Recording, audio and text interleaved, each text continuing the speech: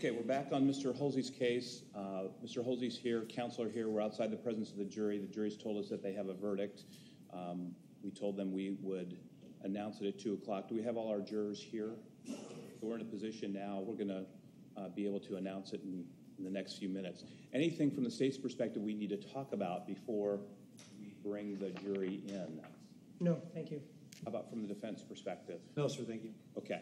All right, so what we're going to do, since I said it was going to be 2 o'clock, we'll give it another few minutes, and then we're going to bring the jury in, and we'll announce the verdict at that time. So I'm going to step off and expect at 2 o'clock to have the jury brought in, and we'll get going. So we got 2 o'clock that time?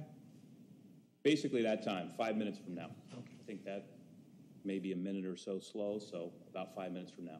All right? Okay, we'll see everybody in a few minutes. The record reflects the presence of the jury panel, the defendant, and counsel. Ladies and gentlemen, have you reached your verdicts in this matter? Yes, we have. If the foreperson could hand the verdict forms to the bailiff, please.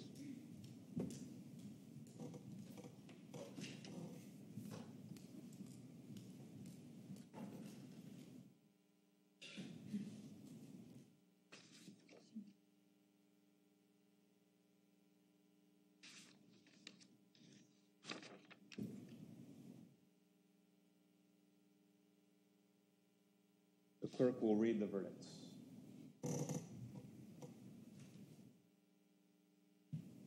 Verdict, count one.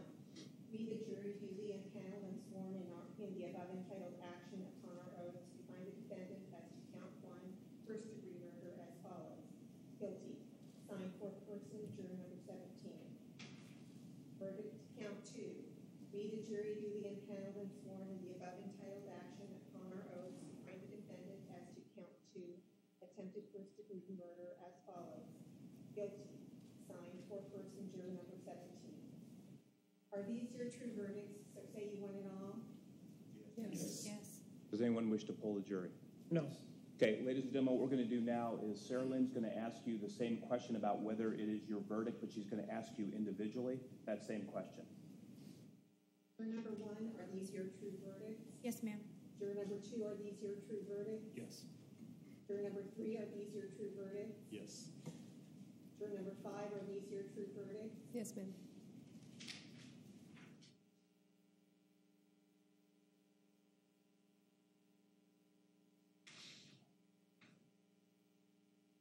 We want to make sure we get the numbers right. Juror number nine, are these your true verdicts? Yes. Juror number 10, are these your true verdicts? Yes. Juror number 11, are these your true verdicts? Yes. Juror number 13, are these your true verdicts? Yes.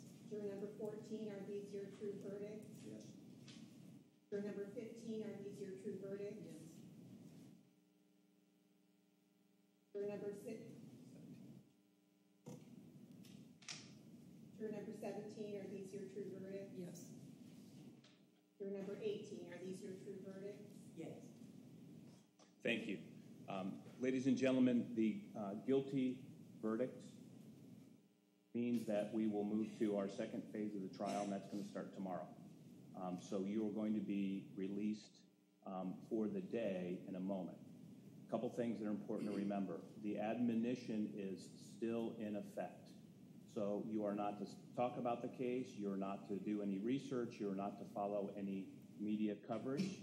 You need to make sure that you shield yourself from any information about the case that is not received in this courtroom.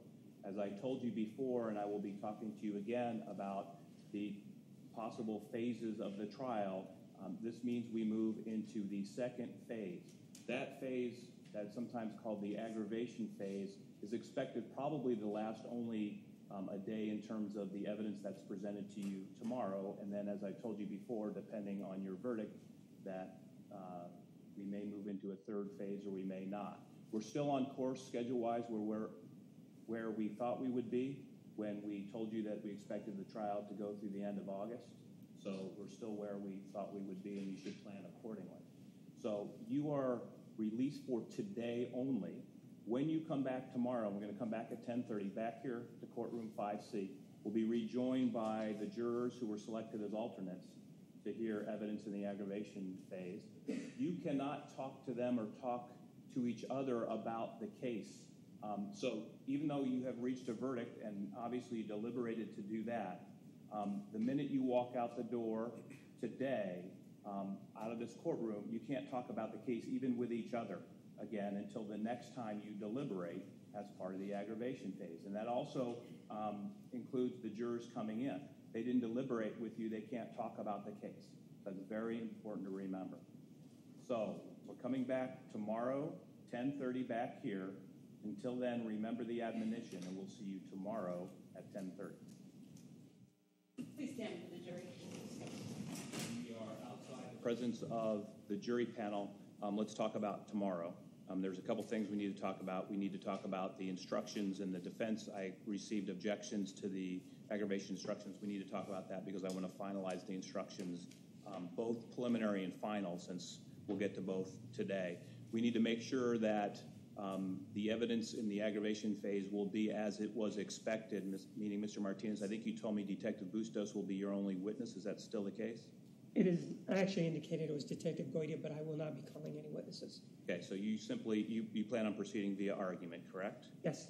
Okay. Any witnesses anticipated from the defense in the aggravation phase? No, sir. Okay, so we will have arguments starting at 10:30 tomorrow, and then the jury will get the case. I'm assuming then that we need to be ready in case there is a verdict in the aggravation phase where the jury finds aggravating factors to move to the penalty phase, and that would be as early as Wednesday. Are you prepared to go forward on Wednesday if we have a penalty phase? Yes. Okay. All right, so we need to plan on that potentially happening. I will have emailed to you probably by the end of the day today draft penalty phase instructions.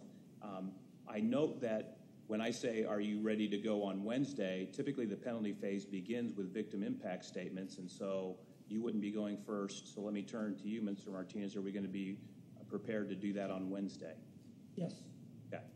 All right. So what I will be looking for from you tomorrow is a list of people that you believe will be making impact statements. So we have that list and we know.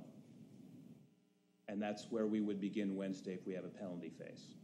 Since I don't know who would be on the list and how long it would take, I can't forecast when we would get to the defense witnesses. What I'll be also looking for tomorrow is a discussion, Mr. Reeves, with you regarding the witnesses you're actually going to call and the order that you anticipate so we can start planning for that as well. So be ready for that discussion tomorrow. All right, let's talk about the aggravation instructions. Well, first of all, other than the instructions, what else do we need to talk about from the state's perspective? Are we going to proceed just to what would be closing argument without the need for an opening statement? Yes. Okay. It's just going to be, I wouldn't think we would go through the steps of having opening statements and then into closing arguments. I consider it to be argument, and so the state would go first, followed by the defense, and then the state. And we would give them the preliminary instructions, and then I would probably read the final instructions after the argument, I believe.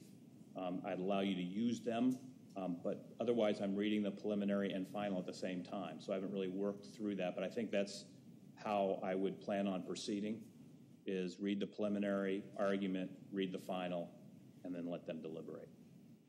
Okay. But I didn't get anything from the state with respect to the preliminary. Does the state have anything before we get to the defense objections? No, thank you. Okay, the objection was using the term aggravation phase, and the defense objected that it's a pejorative term that's unfair and prejudicial. I disagree. That's the term that's used. I've used it before in this case with the jury, so I'm overruling any objection. Mr. Reeves, anything you want to add that's not in your written objections? No. Okay, the second objection is to the nature of the hearing instruction, and that's the first to paragraph 2 as misstating, or it's an incorrect statement of Arizona law.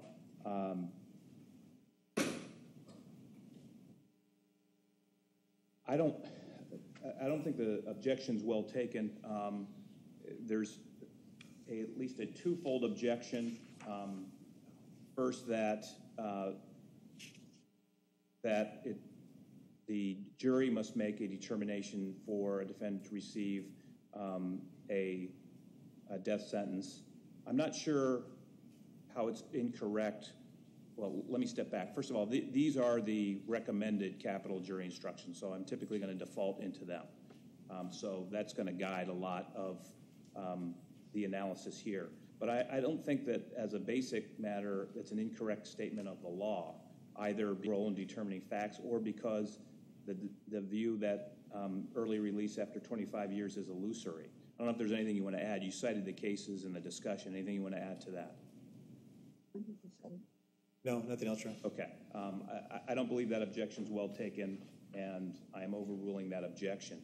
There's an objection to paragraph 4 that the paragraph unnecessarily advises the jury that the defendant may get out of prison someday if the jury fails to find at least one aggravating circumstance. Again, I believe that this is the standard jury instruction. I don't believe it is prejudicial or otherwise unfair to the defendant. So